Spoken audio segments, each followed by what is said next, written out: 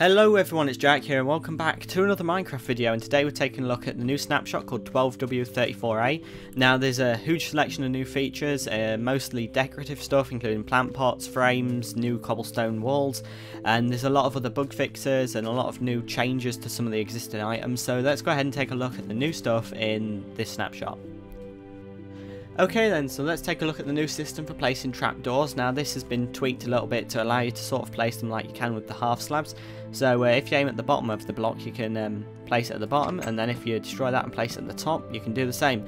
So this is especially good, say if you had a floor around the in your house, so you didn't end up dropping down like a little hole every time you walked past. So yeah, I like this new feature, it's pretty cool.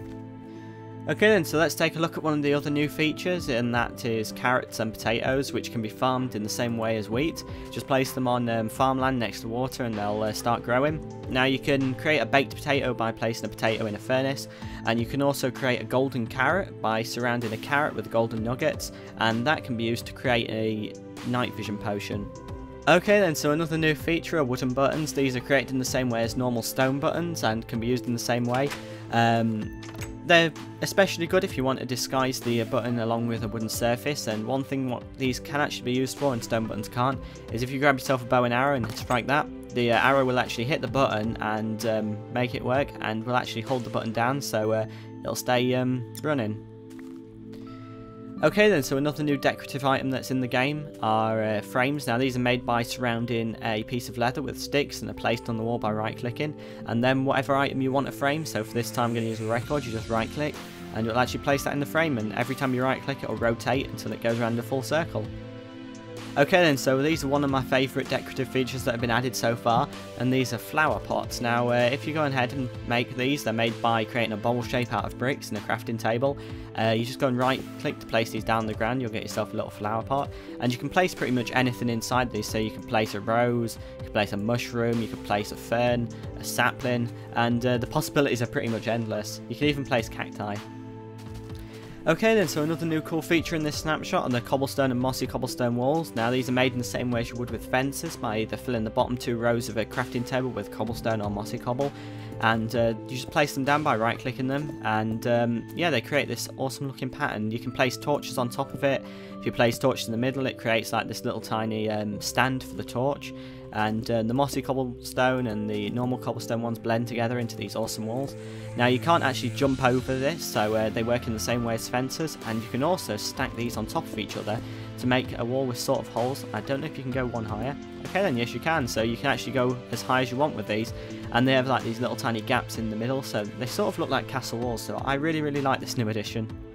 Okay then, so another new feature which sort of adds to the customizability of the game is that you can now dye leather armour. All you do is walk up to a crafting table, place the armour inside, and add whatever dyes you want. Now it's pretty much infinite amount of colours that you can get, because you can keep adding different amounts of dyes, and let's say you dyed your armour and didn't like that, you could just go and wash it off in a cauldron and start again. Okay, and so while we're on the subject of using dyes to colour things, you can actually now dye the colour of dogs' collars to tell the difference between them. All you do is grab yourself the colour you want, walk up to the dog and right click, and it will actually change the colour. Now you can still use the red dye to change it back to the default colour, but I really like the way you can change this, because say if you had multiple dogs, you could just choose which ones are which, and so on. Okay then, another new feature is that hard mode has been made more harder, and that fire spread has been changed depending on difficulty. So we're currently on peaceful, and as you'll see the fire is spreading quite slowly, and if we turn this up to easy you'll see the fire speed increase, and normal it will increase even faster, and then if we put ourselves onto hard mode, which would be the same as hardcore, you'll see how quickly the fire spreads. It spreads about as quick as it used to in some of the old versions of Minecraft, such as Alpha and so on. So yeah, this is going to be very exciting on servers, to say the least. Okay then, another new tweak and sort of addition to the game is that the stairs now actually blend together when you place them in a corner. So if I went ahead and did this with the stairs, they would actually curve around the corner. Now this works with all the different types of stairs what are currently in the game at the moment, so I could just do this, and if it actually let me, there we go, and keep doing that. Oh, okay, there we go.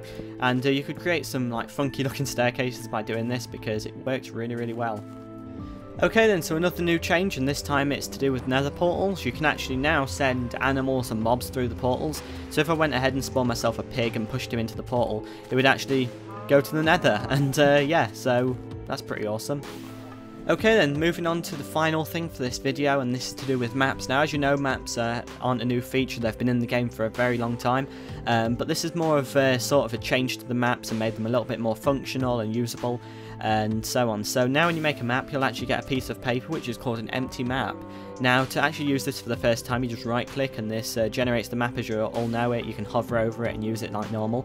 But the main change to maps now is that they work on a grid-like system, so when you generate a new map off the boundaries of the current map, it will actually link perfectly on the edges and not overlap and so on. So I really like this.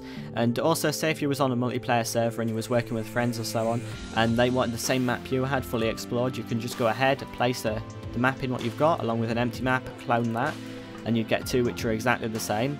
And also, maps now show you the entire area, you don't have to explore there to have it show up on the map. And one other cool thing what I really like is, say if you wanted to go adventuring and you didn't want to carry all the materials you needed to make a map, which is compass, paper and a crafting bench like you used to, all you do now is carry a stack of empty maps. When you get to where you want, just right click to generate a new one, and there you go. Okay then, so moving on to the final thing in this week's snapshot, and this is something I actually missed until I got around to editing this video together, and this is something called the Wither Boss. Now, it's a new type of mob which has been added. Unfortunately, I couldn't find one at the moment. I did spend about 20 to 30 minutes looking for one and just couldn't find one, so I'll have to throw in a screenshot of the Reddit post about this mob, but apparently it dropped something called Wither Skulls. Now, I'm not entirely sure what all this does yet because there isn't a lot of information out there at the moment about it. But we'll hope to see something in the next few updates more detailed about it, and that'll be really cool. So that brings us on to the end of this video. I hope you enjoyed it.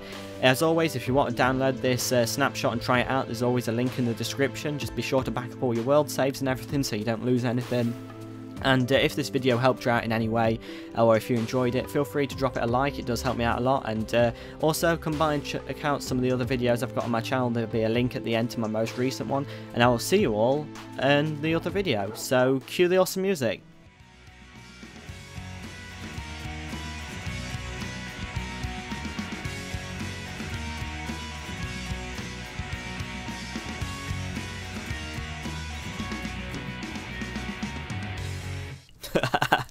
Some men just want to watch the world burn.